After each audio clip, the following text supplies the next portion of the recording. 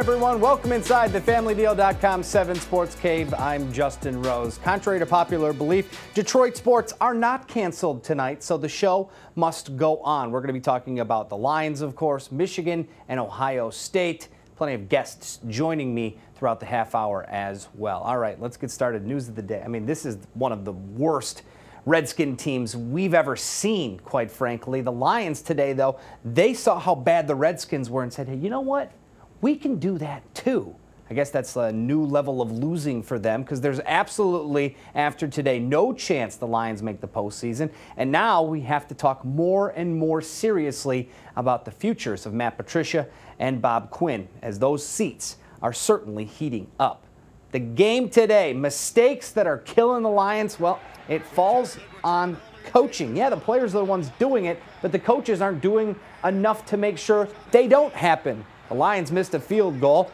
Of course, they fumbled later, and then the Redskins decided to take a 91-yard kick return back for a touchdown.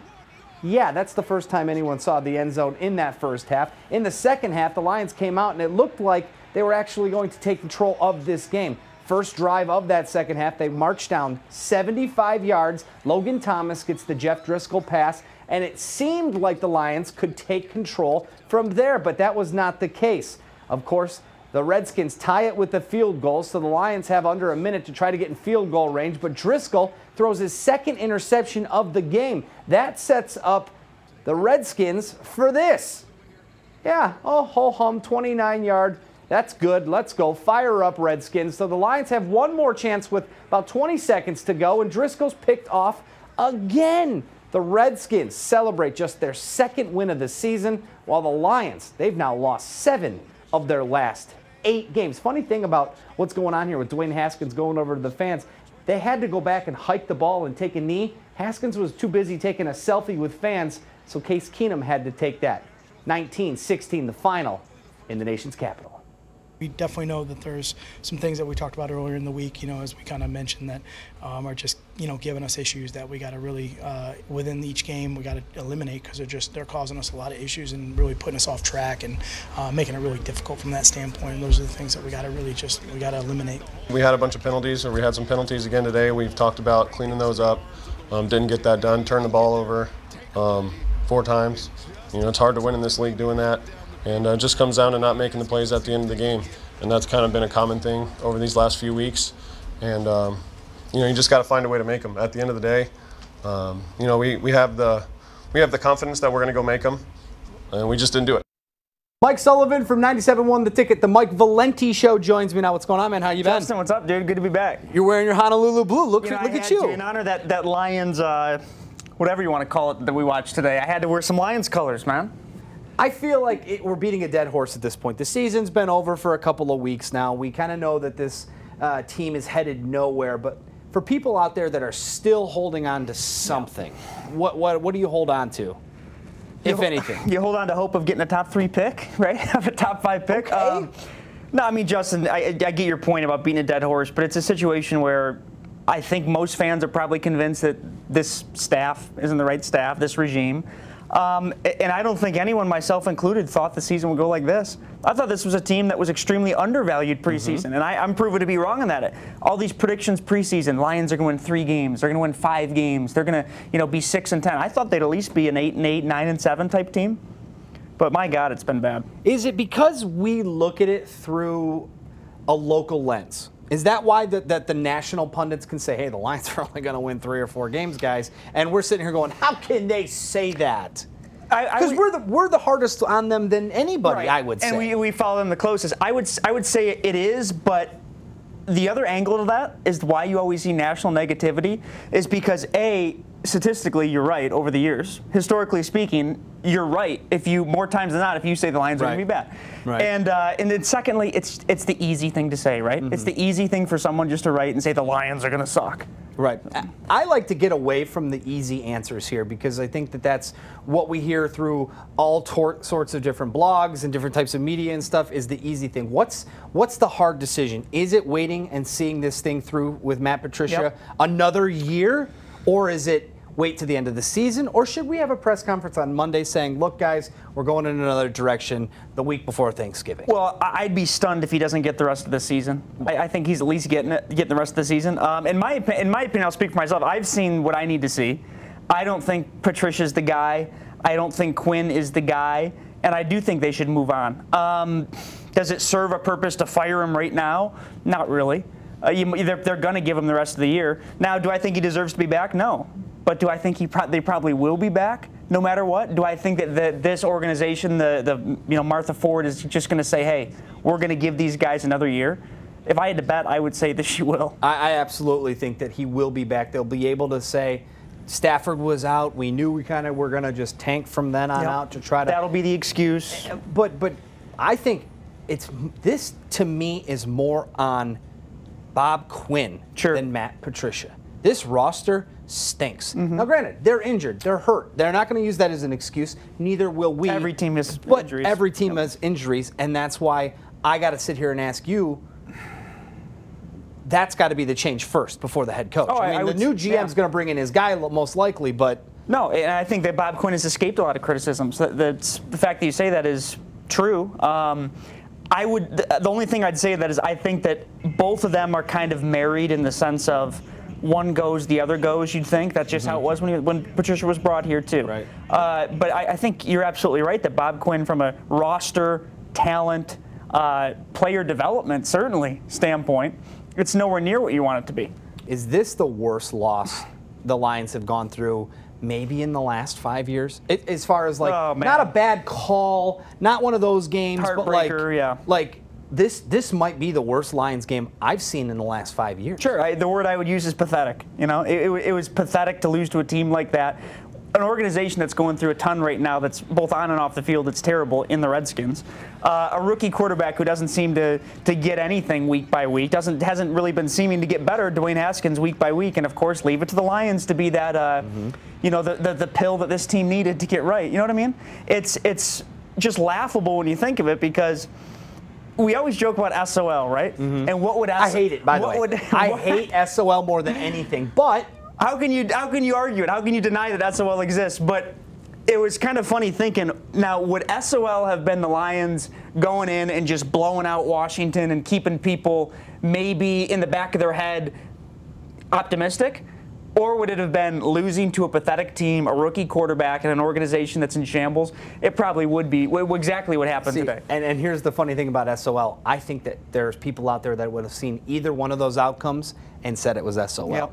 Because the team and the organization has not gotten in front of any of this by winning football games and putting a valuable product on the field for its fans to squash that. Have you seen Michigan beat Ohio State in your life? Yeah, that's another one. Once in the past 15 years, right? Well, coming up right after the break, Mike Sullivan is going to give us his hot takes on whether or not the Wolverines can pull off an upset. That's coming up in just a little bit. Meanwhile, Philip Zadina in the lineup for the Red Wings tonight. He's been lighting up Grand Rapids and the AHL, so the Red Wings gave him a shot tonight against Carolina. He had 3 shots in 15 minutes of ice time, but of course the young kid, not the savior this season. Carolina's been playing lights out as of late. Sebastian Aho with the first goal. They get an empty netter as well. 2-0 the final from Little Caesars Arena. You know, it's frustrating, it's difficult, but you have to find a way mentally to come here every single day in a positive mind frame. Find a way to, be eager to get on the ice and to, want to improve. All right, coming up next, we got to talk about the game. Michigan hosting Ohio State. What's it all mean? That's coming up next on thefamilydeal.com 7 Sports Game.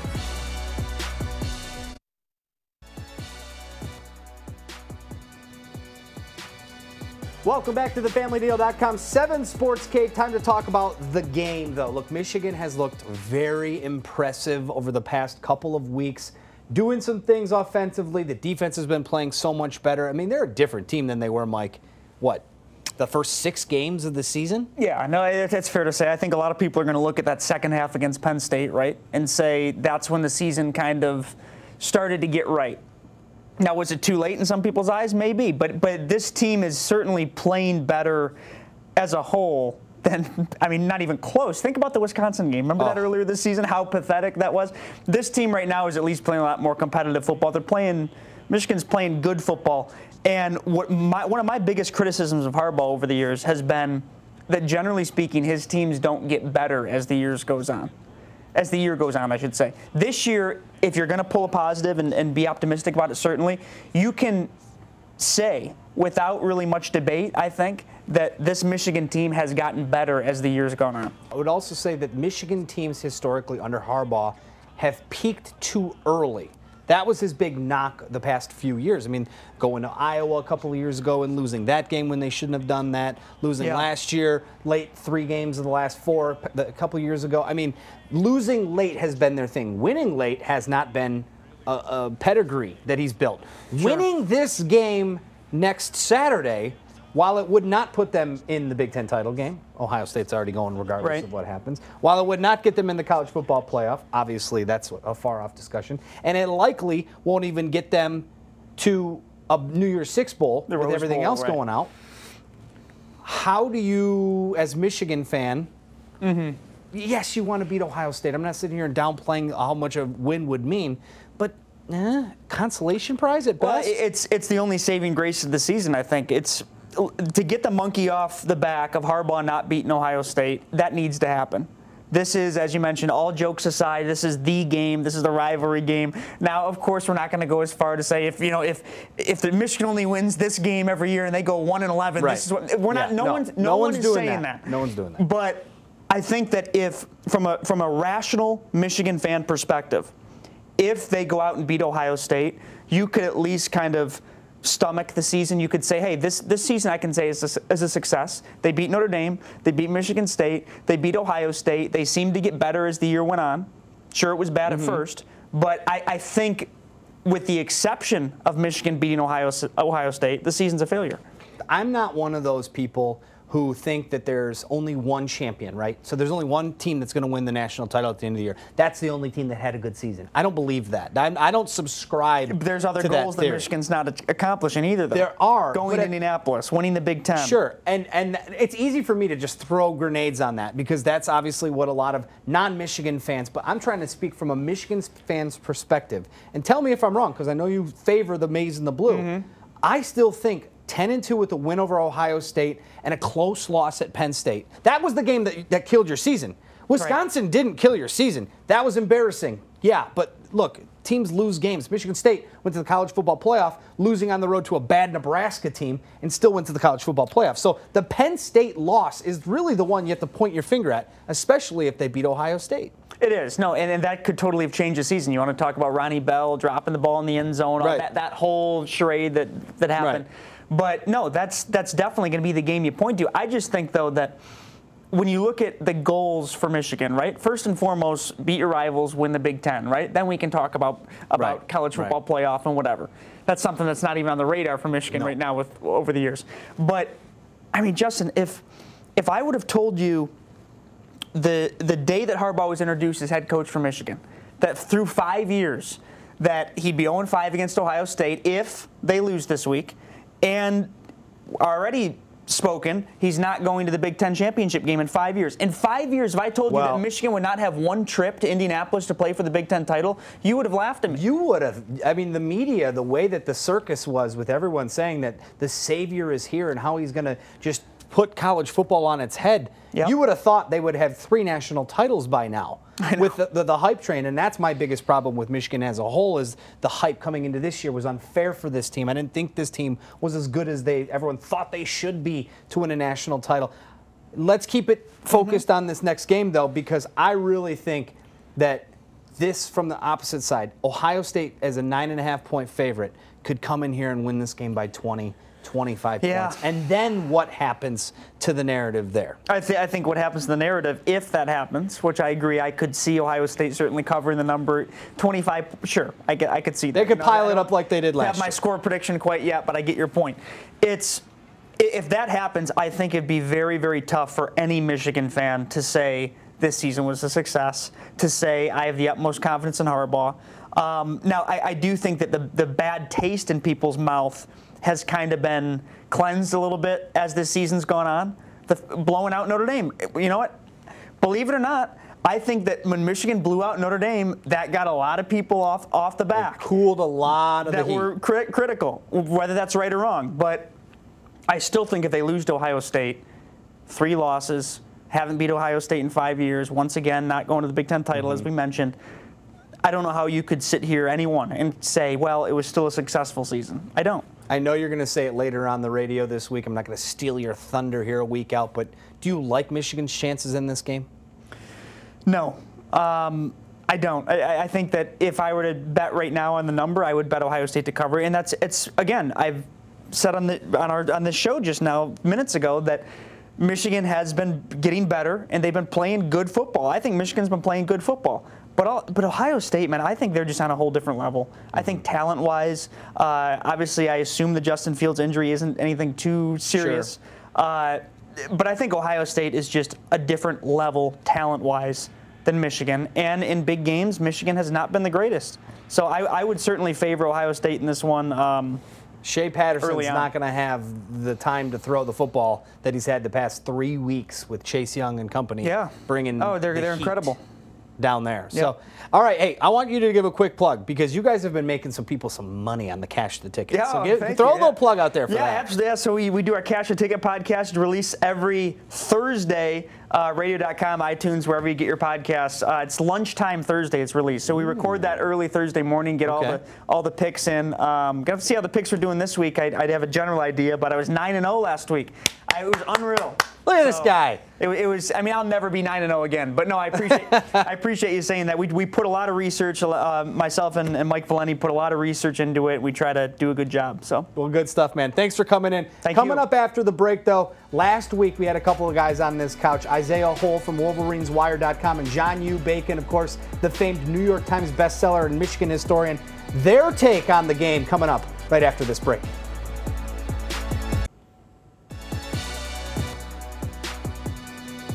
Welcome back to the 7 Sports Cave. I got some bad news for you guys. Between the Lions, the Pistons, and the Red Wings, our 3 professional teams have a combined 15 wins so far in their seasons total.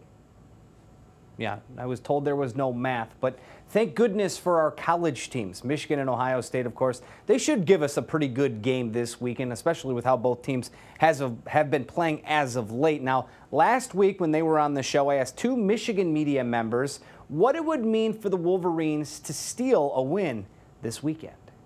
Does a win over Ohio State do anything to help? I mean, obviously it's something that Harbaugh needs and Michigan needs, but the season, in all pretty much estimation, is kind of lost as far as the championship goals.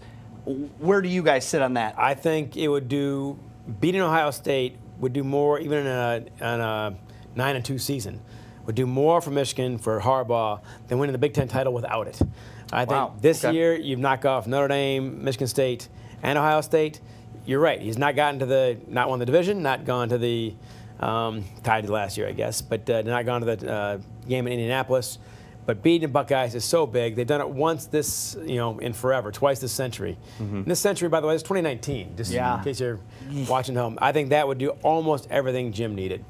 I mean, I agree, especially with it being Ryan Day's first year. I'm on the record for saying that I think Ohio State's the best team in the country right now. Oh, yeah, absolutely. I would totally agree with that. I mean, they're complete. There's nothing I've seen no flaws. I've seen no flaws. So to be able to do that to that team right now, if they go out and look like they've been looking, if they make Penn State look like they made Wisconsin look, then I mean, what it does for Michigan recruiting, what it does for the narrative, it would take Ohio State and drop them down several tiers. So it does just as much for Michigan as much as it would damage Ohio State when right now they're flying so high. Right. All these 5 stars want to go there. It completely changes the narrative. So yeah, I think it would be there absolutely are some parallels at 69. If you want to go 50 years back, Michigan grinding the gears, lost to Michigan State that year. They were 3-2 at 5 games.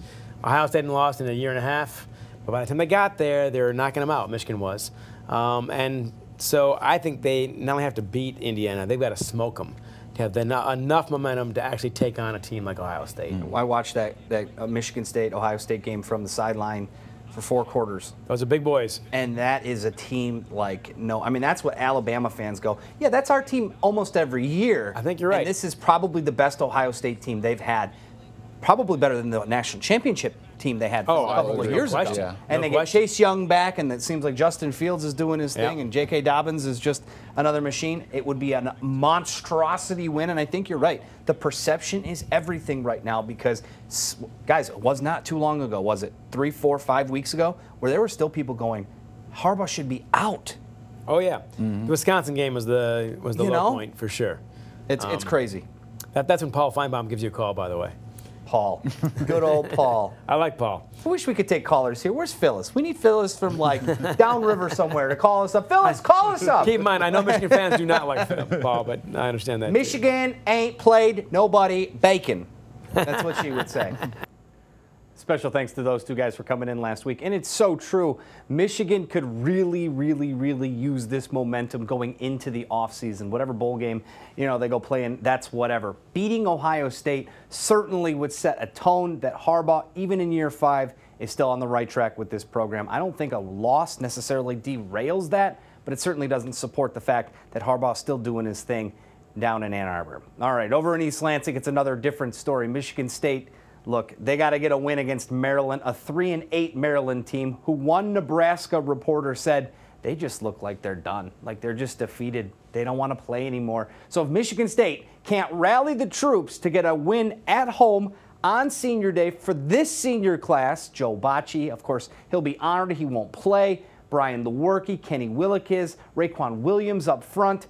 There's just too many seniors on this team for them to have a lackluster effort, especially knowing that those 15 bowl practices and a bowl game, whether it's in the Quick Lane Bowl or what producer Mike Fossen, I believe, will be in the Pinstripe Bowl over in New York, they got to get it done. We'll see if they can get it done. Mark D'Antonio, this would obviously continue his legacy of only missing 1 bowl game in his time at Michigan State during that 3-9 season. And I even believe this season is a little bit worse than that season after everything all played out. We'll see. That game gets kicked off at 3:30 on Saturday. All right, coming up next, high school football finals. We got them at Ford Field. We'll tell you who's in it from our area coming up after the break.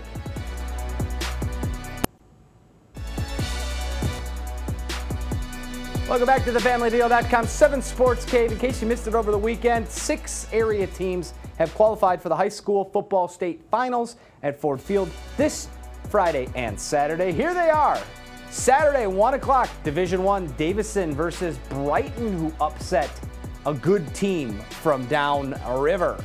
Detroit King in Division II versus Muskegon Mona Shores. That's Friday at 1 o'clock. In Division III, River Rouge. That's a great story. They take on Muskegon. Saturday, the nightcap, Division IV, Detroit Country Day versus Grand Rapids Catholic Central. Division V, Almont versus Lansing Catholic. That's Saturday at 4:30. And then in Division VI, Monroe St. Mary's Catholic Central versus Maple City Glen Lake, Friday at Ford Field. If you have a chance to get down to Ford Field to watch these games, go and do it. These kids have worked so long and so hard for this opportunity. Good luck to everybody. Happy Thanksgiving.